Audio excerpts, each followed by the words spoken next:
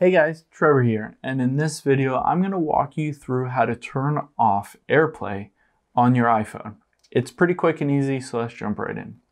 Now, if you're connected to another device on AirPlay, I'll walk you through steps to disconnect from that and make sure you don't get any surprises where you were accidentally connected to, say, a TV and AirPlaying through the TV when you didn't know that you were actually AirPlaying through it. So the very first step is let's go into our settings here.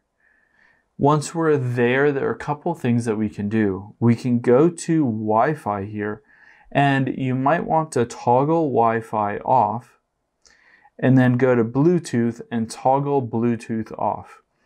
Because connecting to AirPlay to another device is either through Wi-Fi or Bluetooth, this will disconnect you from any other device like an Apple TV or Roku or a smart TV, something like that.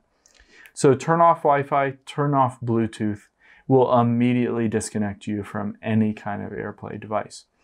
The next thing that we can do to make sure that it doesn't automatically connect to another device is we'll scroll down until we get to General and tap on General. And then you can see right under AirDrop there is AirPlay and Handoff. I'm going to tap on that. And you can see at the very top, automatically AirPlay to TVs. So I tap on that, and you might have it set to automatic or ask, and I usually just keep it at never and toggle that on manually when I want to AirPlay, because I don't do it very often. And I don't accidentally want to AirPlay to another random TV that's in my house.